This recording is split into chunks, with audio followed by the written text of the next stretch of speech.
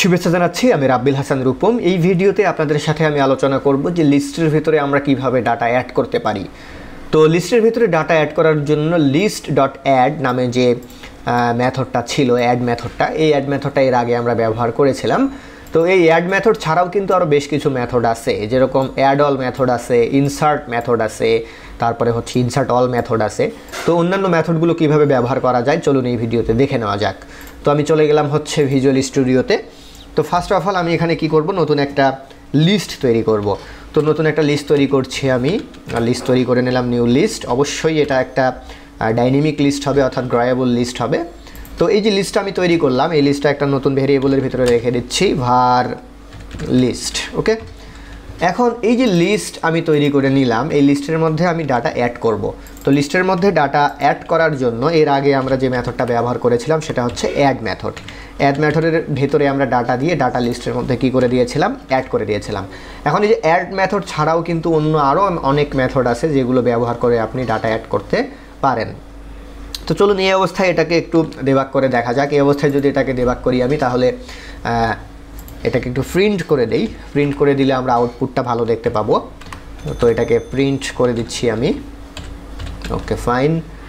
তাহলে খেয়াল করে দেখুন, এখানে আমি একটা ডাটা অ্যাড করেছি, একটা কিন্তু চলে আসলো।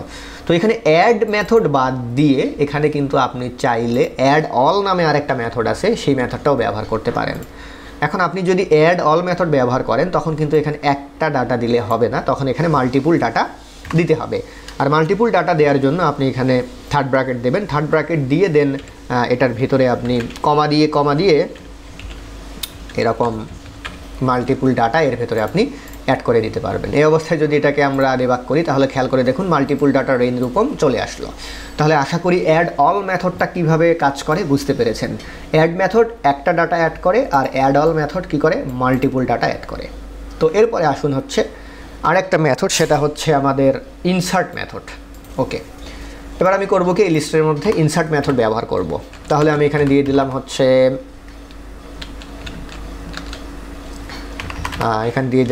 List dot insert. এখন আপনি যদি ইনসার্ট মেথড ব্যবহার করেন তাহলে কিন্তু আপনি যতই গ্রোয়েবল লিস্ট ব্যবহার করেন না কেন, আপনাকে এখানে ইন্ডেক্স নাম্বারটা দিয়ে দিতে হবে। কেননা ইনসার্ট মেথডে হবে কি, অটোমেটিকলি ইন্ডেক্স নাম্বারটা এখানে হবে না, ডেকোরেট হবে না। তো এখানে আমি ইনসার্ট মেথড ব্যবহার করছি। ইনসার্ট মেথডে ইন্ডেক্স নাম্বার এখানে দিয়ে দিলাম আমি 0। দেন আপনি যেটা ইনসার্ট করতে চাচ্ছেন বা যেটা অ্যাড করতে চাচ্ছেন সেটা দিয়ে দেবেন। সাপোজ আমি এখানে দিয়ে দিলাম রেইন।